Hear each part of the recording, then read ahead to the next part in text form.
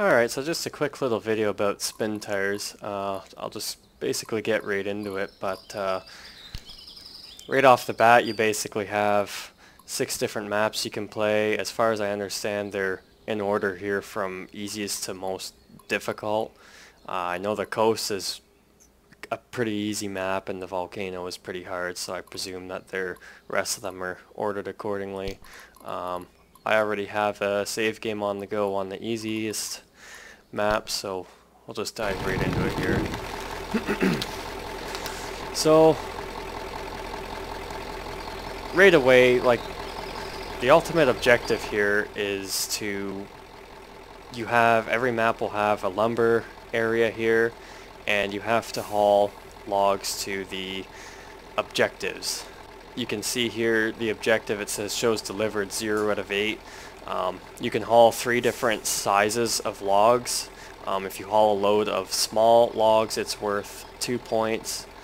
A load of medium logs is worth 4 points, and large 6. But obviously the terrain in the map is quite difficult to travel across, so hauling the bigger loads can be more difficult. And if you get into a situation where your truck flips on its side or is damaged to the point where it's no longer running and you have to reset it back to your garage, then you lose the load and you have to start all over again. So you can see here part of the map is cloaked. There's this cloaking here, so you can't see really what way the roads go or anything. You can uncloak the map by driving to it. Right where it says cloaking here, right in the center, there will be like an area you can reach, and if you reach that area, it'll uncloak a portion of the map. So most of this all in here was cloaked. I've already gone ahead and uncloaked a bunch of it because I usually like to do that ahead of time. When you uncloak the map too, you may uncover a vehicle which is locked. I believe there was one right in here, and if you drive to it, if you manage to get to that vehicle, you can unlock it and have it sent back to your garage, and then you have access to it. So at the moment I actually have 4 vehicles, 2 of which I started with. In each map it's a little bit different, but in this particular map you start just with this little SUV thing, which is obviously incapable of hauling any logs, and you also start with this old little weird truck here, which I don't think you can haul logs with it either. Yeah, it's pretty useless. This here is one of the trucks that I've unlocked. I consider this one of the 2 main trucks in the game. So at your garage, real quickly, you can see you can install different add-ons and things. There's this carriage, which, as you can see, it allows the truck to be able to carry a load of short logs. So if you had the log cart and the medium log cart, then that configuration allows you to haul a medium load. So some of the other things you can do is, let's get rid of that for a moment. We'll go through some of the other things. You can haul a fuel cistern, so if I have one truck that's out in the wilderness and it's running low on fuel, I can switch to this one, throw a fuel tank on it and haul fuel out to it. Garage parts, so this is kind of interesting. You start with this one garage and you can see there's 2 other locked garages on the map, so to unlock them you have to haul 4 points worth to each one. So you can see this one I already hauled 2 points to it, and I did that by putting this garage parts thing on the truck and driving it to the garage. If you were brave and you want to try just bringing all 4 in one trip, you could put this garage trailer on, and this trailer is worth all 4 points. So one trip with that and you've unlocked a garage. What are the other things? So utility attachment, so that carries 800 repair points. You can see down here, this particular truck can accumulate up to 600 damage points before it's completely damaged and you can't drive it anymore. As you go through, usually I find the worst thing is when you hit things underneath the truck, like if you drive over a big rock or something like that that hits the undercarriage of the truck. That usually does a lot of damage, but yeah, you'll accumulate damage as you go along, and that's just a way, basically the same idea as fuel, as hauling repair points out to your other vehicles. So you can explore, like, the different trailers. I mean, they all serve one purpose or another, whether it's for hauling garage points, logs, fuel, repair stuff, or sometimes a bit of both. Like, if I put a fifth wheel on, and there is this utility trailer, which has, as you can see, can carry 900 liters of fuel and 1,200 repair points, so that might be pretty useful. Alright, so now we'll take a look at some actual gameplay. Right now I have one of the other trucks, and it's outfitted with everything it needs to haul a load of logs. So I have picked it up from the lumber area here. I've gone up here, and I'm going to go all the way to this objective down here, because this one already has 4 points, so I just need to deliver another load of medium logs to it, and it'll be complete. So I'm going to take it down here.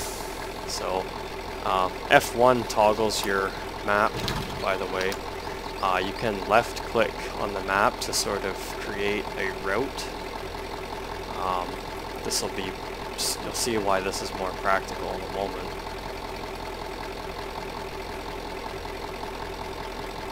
So these red lines here, when I exit the map, you can see that they do show up here as well. So it just kind of helps you stay on track. The camera is kind of weird. It's a third-person camera. Obviously, you can see when I move it around, it doesn't stay centered on your vehicle. Some people I know really don't like this. You can also use, if you click here, you can use the, like, a roof cabin here, which is actually kind of nice for if you're going between trees and stuff like that. The other thing is, when you left click, it toggles between having your mouse move the camera around and having your free cursor. So by default, WASD or the arrow keys to move. I just have an automatic transmission. You can configure an Xbox controller, or I think it's just the G27 and the G920 that is currently compatible with this. I could be wrong, but there are some steering wheels you can use, and you can set up the clutch and the 8 shifter and everything. Q will toggle your differential lock. E will toggle your all-wheel drive. When you're loaded, you pretty much have them both on all the time anyway. Spacebar will toggle your parking brake. So, and then lastly, H will turn your headlights on and off. You need your headlights at night. You'll find that out as you go along. So anyway, I'll keep moving here. Most of your traveling, especially when you're loaded, is pretty slow going. You're usually in first or second gear, especially on some of the harder maps. You know, like probably 80% of it is stuff like this. I very, very rarely haul the long logs, but I find that the medium logs are a good balance between not having to make a ton of trips and, you know, making a trip that's actually possible. So we'll see if I'm able to do this, but at some point too I'll show use of the winch, which will be very handy if you're ever stuck.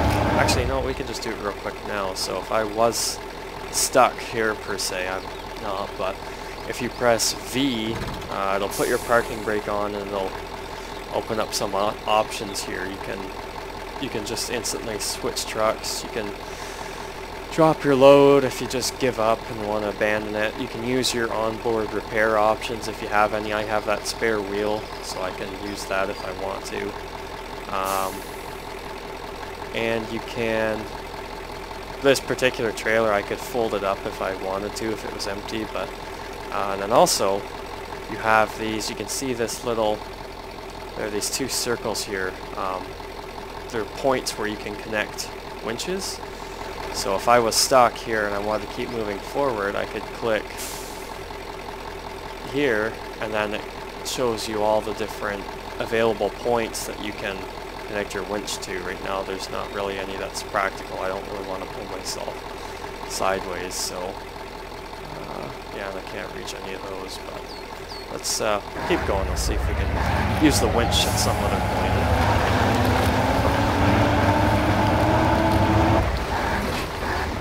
Alright, so here's a fun part, a little river crossings. I should say little. You can't just cross a river anywhere. If it's too deep, you'll get a warning that the water level's too high, and they'll just instantly put your truck damage to full. Usually if you see tire tracks going through it, then it's usually fine, but not always. So I'm gonna go through here and hope that it's okay.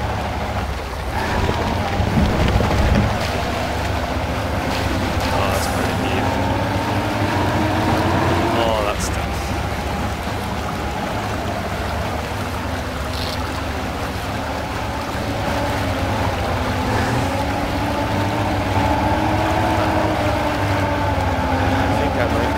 Stuck here, so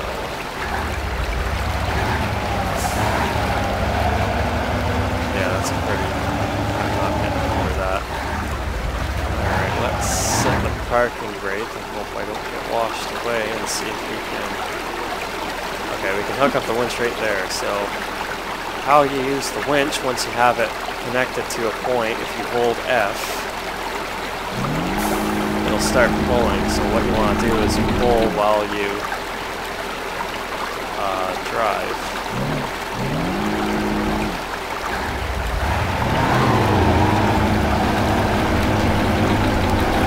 Look at that, there we go. I think I'm free. I can unhook that. That looks kind of frightening. I really hope I don't go over.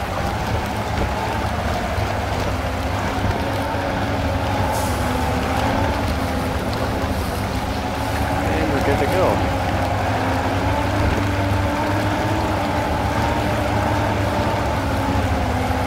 So that's basically it, guys. That's my interpretation of Spintires in a nutshell. So this game does have multiplayer support. You can also use your winch and hook it up to other trucks if you need another truck to pull yourself out. You can actually do that in single player too. There's kind of a limited AI you can use to help drive one of the other trucks while you're pulling one of them out, so you can play around with that if you ever get stuck at a point and there's no trees to hook your winch up to. Other than that, thanks for watching, guys.